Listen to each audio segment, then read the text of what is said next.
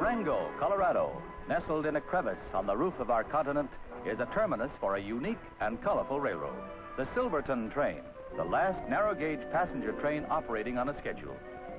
On train days, the Durango depot is humming with activity. As the train gets underway, the conductor collects the old-time tickets for the nostalgic journey to Silverton. It is an unbelievable journey. We leave civilization behind for the past as we move into a region of unspoiled natural grandeur where miles stand on end. Heading north out of Durango, the line follows the churning Animas River, which waterfalls is one of the most spectacular routes traversed by a railroad.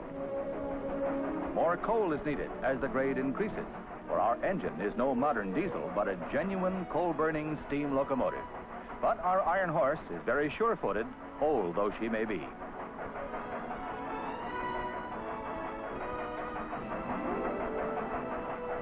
Everything about the trip proves a fascination to the youngsters who revel in their first experience with old-time railroading, a souvenir of an all-but-vanished era.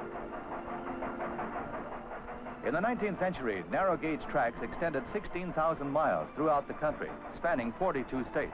Down through the years, the narrow gauge was replaced. Until now, the Silverton branch is the only narrow gauge left to carry passengers. This is a stop that has almost vanished from American railroading, the water stop. The train makes this stop to replenish its diminishing water supply, essential for the generation of steam. Then it moves on to resume its climb amid billowing plumes of black smoke. The train has almost completed its journey of 3.5 hours, a climb of more than a half a mile in altitude. Silverton, the mining camp that never quit, lies in a small valley between 14,000-foot peaks. In Silverton, visitors can see an original pioneer setting, little changed since the 1880s.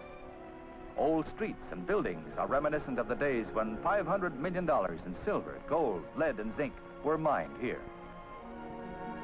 Visitors are reluctant to depart, but it's time to leave Silverton for the return trip back to Durango. The engineer oils up the locomotive in a ceremony as necessary as it is ritualistic. From the mountain peak, we look down upon a panorama of breathtaking beauty as the train moves out and away from the past. And although twilight has descended on the narrow gauge, the Silverton remains to wend its way among the nostalgic milestones of the century.